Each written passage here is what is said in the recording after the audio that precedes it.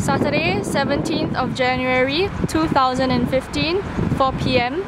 This is a Be Kind to Pets veterinary educational video sponsored by Toa Payoh Vets. The title of the video is The Difference Between a Female and a Male Red Ear Slider. How to know this terrapin is male or female? This terrapin is male because the size of the male is smaller than female. The hair of the male is smaller than female. The front claw of the male is longer than female. In female, the front claw is small. The front claw is shorter, like that. The lower share of the male is concave, like this. In female, the lower share is flat. The tail of the male is thicker and longer.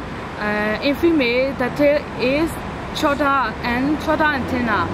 The cloacal opening of the male is farther away from the edge of the lower shell.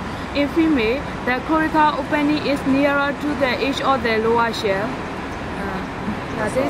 This one is different between male and female terrapin.